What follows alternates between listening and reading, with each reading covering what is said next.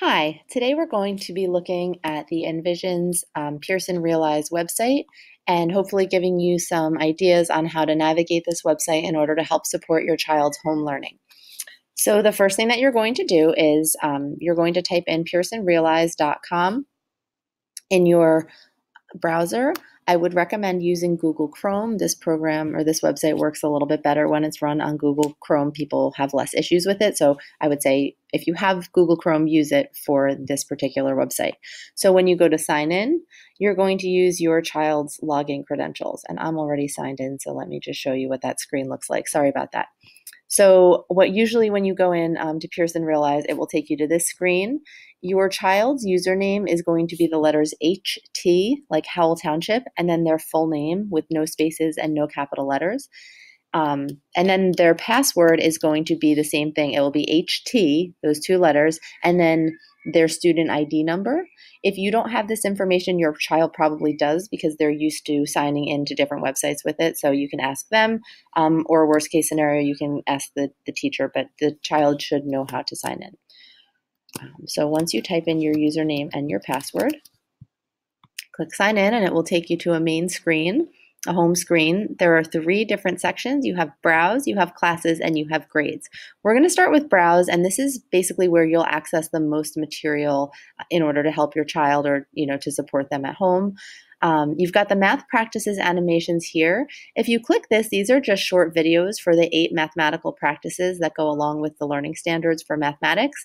And these might be helpful if your child is trying to do certain word problems. You'll see on their actual work in the book, it says MP and then a number next to certain problems. So if your kid is having a really hard time with one of those problems, this might be a place to go to give them a strategy or some help with how to solve problems like that.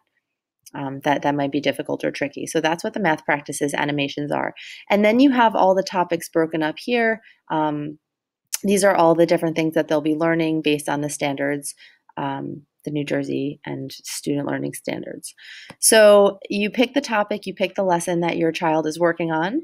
The first thing you have are the two different e-texts. The first student edition e-text is good because in case you want to print out any pages from the book. If they leave their book at school, but they still want to do some practice, you can print anything out from here, and it's exactly the same as the material that they did in school.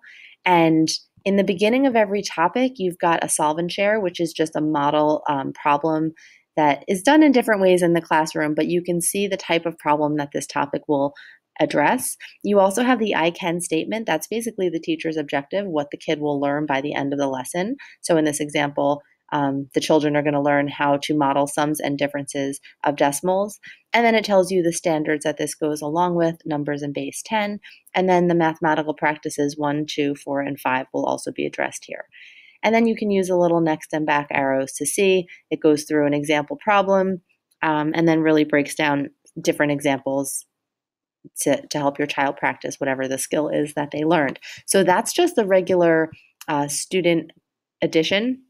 There's also the interactive student edition, and this is kind of neat because if your child is using this in class, they might be taking notes, they might be highlighting, they might have shown their work on a problem, and if they did that, you can see the same thing, but they have tools here. So they can write things if they want to, they can actually type, they can use symbols, they can use little counters here if they're trying to, show a number and model. So there's all kinds of things that they can do. And if they did this in class, it will be saved. So the interactive student edition might be worth looking into as well. Then here we have a solve and share is just a word problem that goes along with what they're learning in class. So it's a little bit more practice with word problems. A lot of teachers do this in class. So if you click on it, your child might already have words, annotated notes in it that they took.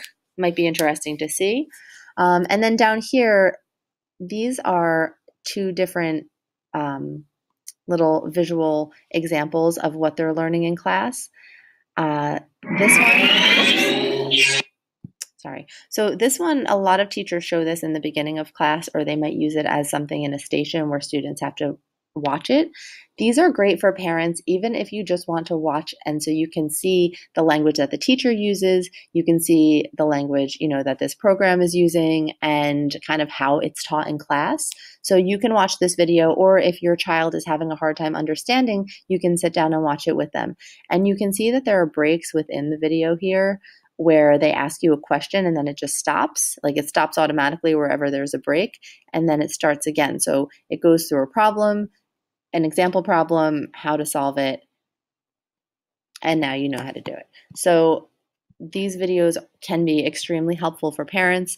And then you also have another look, which is again, same idea. It's just another example of a problem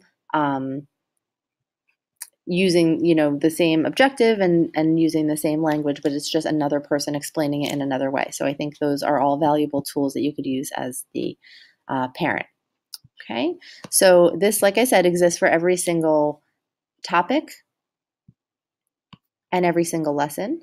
Okay, so then if we click up top here where it says Pearson Realize, that'll bring us back to the home page. Under the Classes tab, it says nothing is due right now. Check out content in your class programs. So when you click on classes, if there are any assignments that the teacher has given, they will all be listed here. If there's anything that's in progress that your student started in class and then didn't finish, you can see and go through the answers that they've already given and see the problems that aren't completed here. And then if you click on completed, those are the things that have already been handed in. The computer automatically grades everything that goes in here, so you can take a look and see what your child has already done. Okay, and again, over on the right side here, they give you the active book, which is the same thing as the interactive book I showed you before. They also have a link here to the Game Center, the glossary, math tools, and the accessible student edition, which is great. The Game Center would be if you're just looking, your kid wants to play a game, but you want to give them something a little bit more math or, school related. It's nice too because you can pick your grade. So if you have a child, who might be struggling and you want to try to practice things that they learned the year before, you can do that too. All the games are pretty similar to each other, and the kids have played these in class, so they know how to play them. If they don't know how to play, there's a little descriptor here, and then they can also, watch a little tutorial in the beginning. Your children should not have any problem with this because kids seem to intuitively know how to play games. But that's the Game Center. The glossary is nice because when you click on the glossary, it gives you every single word from the entire math series, and it gives you a little video that shows you like a picture and what it is. You can search by a letter, you can just search the term, you can change it from English to Spanish. So lots of possibilities here in the glossary. So that's if there's any vocab that's not familiar. And then finally, we have the math tools. I think the math tools are great because these are a lot of the tools that the students use in class. They might use the physical tools, but here are some that they can use on their own. Bar diagrams are used in almost every single chapter or every single topic. And these are the different types of bar diagrams. So if it's asking in an assignment to create a bar diagram and you're not sure what that means, you can see what type of problem it is. Is it a comparison? Is it something that's working with equal groups, adding, taking away? But whichever one you click on, it will then give you this interactive space where you can try and figure out what the bar diagram looks like. So even if you're not sure the number of parts, you can experiment here. You can change it. And as you can see, it will kind of go from there. So this is usually for multiplication and division, but either way, then you can try to look at the different types of graphs. So this one is put together or take apart. You have addition or subtraction. You can slide it to change your number.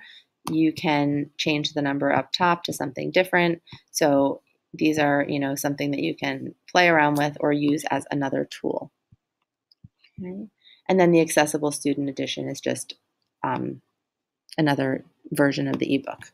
Okay, so classes, again, that's where your assignments are, and there's also the tools there. And then grades are just when your assignments are finished. This would be where everything would appear. Okay, and if you ever have a problem, you can also search here. for any content. But like I said, probably the program that you're going to be using the most is Browse to find all of those lessons and all of those resources and information for your child. Thank you, and hopefully this was helpful and you'll be able to navigate the Pearson website. Have a great day. Bye-bye.